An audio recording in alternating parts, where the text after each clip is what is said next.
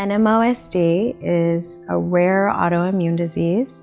It affects the optic nerves and spinal cord. It is a debilitating illness. It's life-changing, and it's with you for life.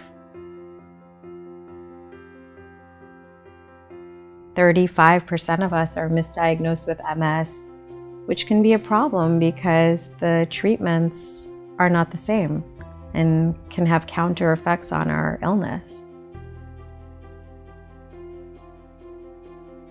I found out that I had NMOSD because I lost a significant amount of vision in my right eye, as well as sensory issues on the left side of my body. In my first year of being diagnosed with the illness, I had 7 relapses, and then it started to get more spread out.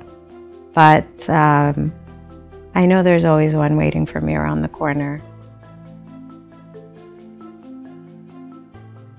The emotions that are associated with having an attack and being in a place that you never thought you'd be in again are very, very real and heavy. I remember I kept thinking in my head, this is not fair. I thought I had already gone through the bad stuff. So for it to resurface and for me to have to go through it again didn't seem fair.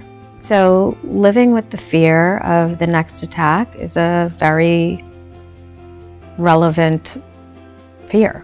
I try to live my life as best and happily as I can. It does sort of get in the way of my personal life, and I'll be honest, sometimes it definitely affects my confidence when it comes to dating. I get nervous about telling people that I have it for fear that it might scare someone. Having an FDA-approved therapy specifically for NMOSD patients is symbolic of hope for this community. It means that people and entities are paying attention to our diagnosis and this community that has been suffering in silence for so long.